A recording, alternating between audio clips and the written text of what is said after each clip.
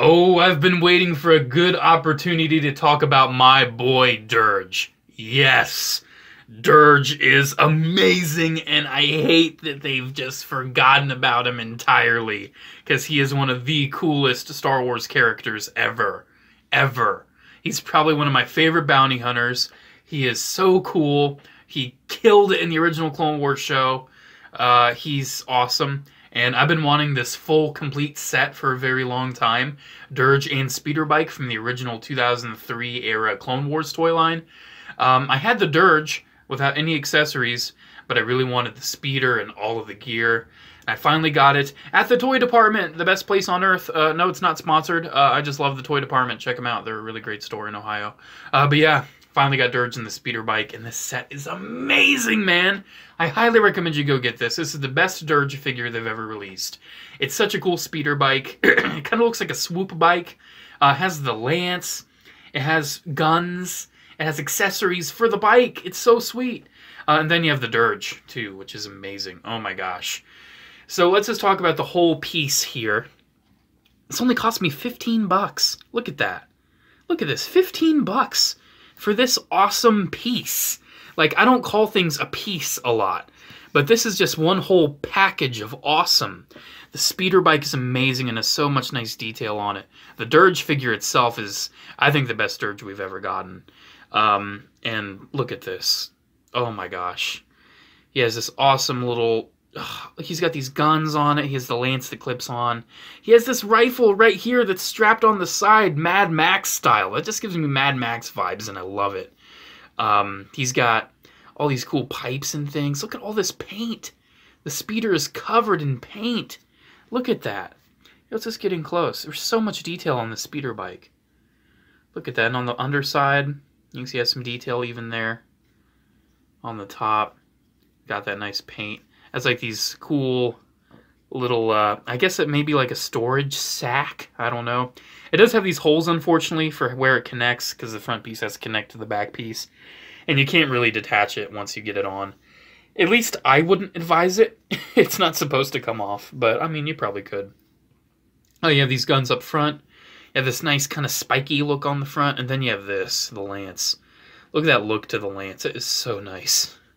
This is kind of like a realistic interpretation of Durge and his speeder bike from the animated show. This isn't, you know, supposed to be 100% faithful. I mean, look at the design of Durge. That is not really how he looked in the animated cartoon. But it's an approximation. It's a realistic approximation of what Durge looked like. And I really approve of that. It's so sweet. So you can see he sits on the bike really, really well. He looks so good on this bike. Look at that. And you do have this rifle right here, which this is probably my only problem with the set is this rifle. Because the rifle looks nice, and I love how the... Oh my gosh, get out of there, hair. The rifle looks nice, and I love how it slots in the bike. But this strap, we got to talk about this strap. It just doesn't peg in. It stays, but it just doesn't stay. That's the problem. It just doesn't have any friction. It will not stay, and that's the issue.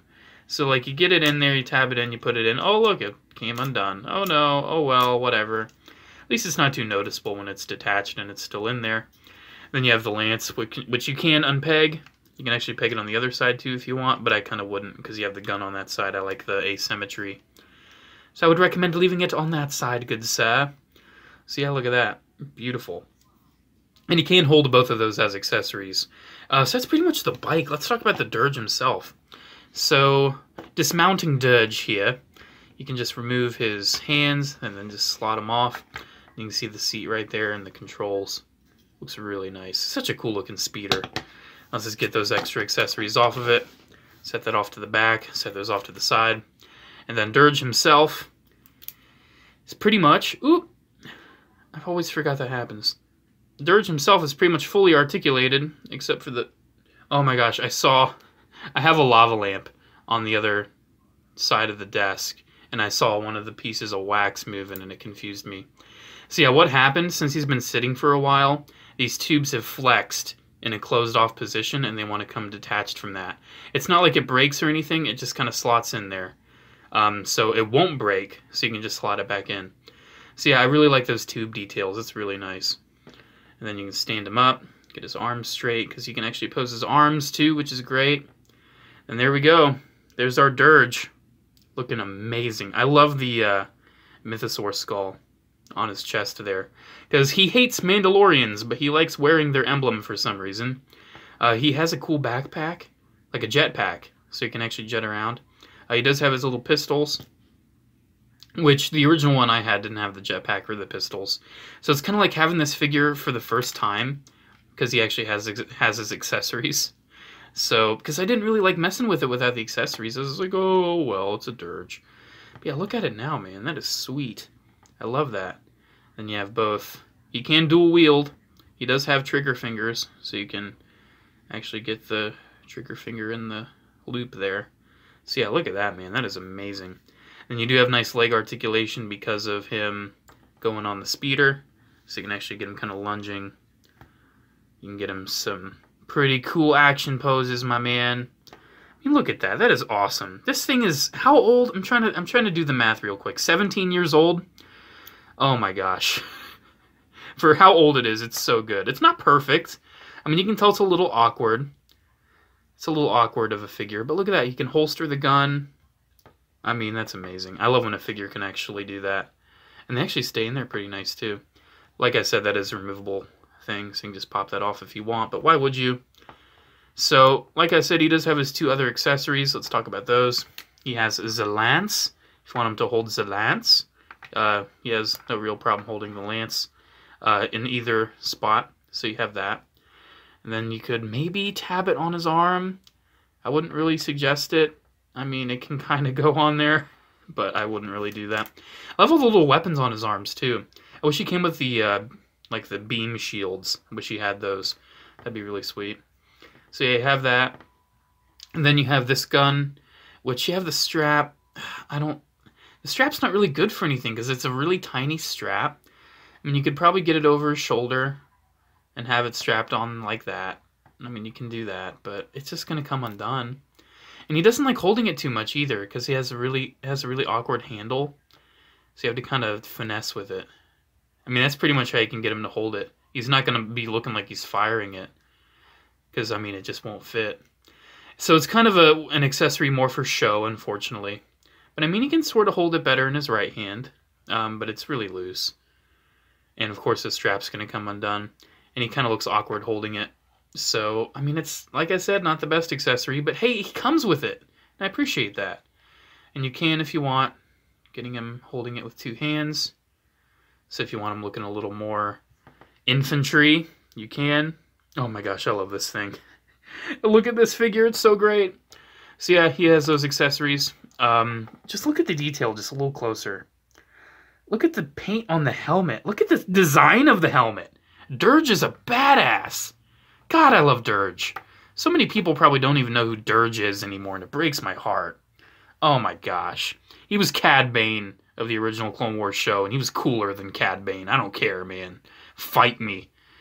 Look at all that. Look at all the detail, the armor and everything. Look at that. He looks cybernetic. Even though he's not cybernetic, he's literally like a tentacle monster and trapped in armor, and I love that. So, I mean, yeah, look at it. He's pretty articulated. The legs aren't super posable, but you can see you can get him in dynamic poses. He doesn't have pegs on the bottom of his feet, unfortunately, so you can't get him on a base. But, I mean, you can pose him around. He has a ball joint at the head, or is it like a hinge swivel system? It's a hinge swivel system, actually. You can see up there. He has a hinge swivel at the head, which is actually pretty rare to see on a Star Wars figure. Hinge swivel at the shoulder that actually goes up all the way. He has hinge and swivel at the elbow. He has swivels at the wrist there. He has a really nice ball joint at the waist. They can actually look at the ab crunch, man. Oh my gosh. I mean, that's so he can look better on the speeder. His legs move forward all the way. They move down they pretty much move all the way down, but they like maybe flexing like that. Just kind of depends. Nice hinge and swivel at the knee, and nothing at the ankle, unfortunately, but he doesn't really need that. He's kind of always stuck in an A stance because how he sits on the speeder, but it doesn't look too bad. I mean, he doesn't look too out of place. He doesn't look like he's awkwardly standing. Because, I mean, look, it's Durge. They did release a different version of this Durge. It was kind of like another deluxe figure. It doesn't have elbow articulation, so it's definitely the inferior version. I wouldn't recommend getting that. I'd get the speeder. Because, I mean, come on, you see Durge on the speeder. That's when he does his little freaking... What's the military term? Was Durge the one that attacked, or was it like both of them at once? Durge was the one that attacked. It was a sortie. That's what it was. It was kind of like a sortie. You know, that's when Durge kind of did his first sortie. So that's cool. Such a weird word, isn't it? For like for making an attack in a defensive position. Sortie. That's what it's called. Because see, all those big old cannons were firing on the Seps. And then Durge comes out with his speeder and all of his IG Lancers, and he just annihilates them all. And then he holds up. He just holds up his fist in victory. So here, let's get him in that pose. I don't remember if he was holding the lance or not. Let's have him hold the lance, because why not? Ooh, come on. Hold the lance. I don't want to stretch out his hand too much. So yeah, there we go. There's Durge with a speeder bike. Ah, I recommend this set so much. It's so cool. Look at that. Oh man, this is what Star Wars collecting is to me. Look at this. Ah, I love it. Nothing new they ever release will ever top my excitement that I feel for things like this. Nothing. Nothing can make me feel what this makes me feel. Man, the spirit is gone. I'm sorry. The spirit of Star Wars toys is gone. They can keep manufacturing these highly premium 6-inch articulated Star Wars Black Series action figures from Hasbro, but they'll never release anything like this anymore. like a reinvented design of Durge with, I mean, his badass speeder, and oh my gosh, I love it. I love this so much. I'm going to end this video, so I just stopped gushing. Thank you guys so much for watching. Make sure to comment, like, and subscribe. Check out my social media links, PO box address, and frequently asked questions down in the description below. Have a good day, guys, and I will see you in the next video. Bye.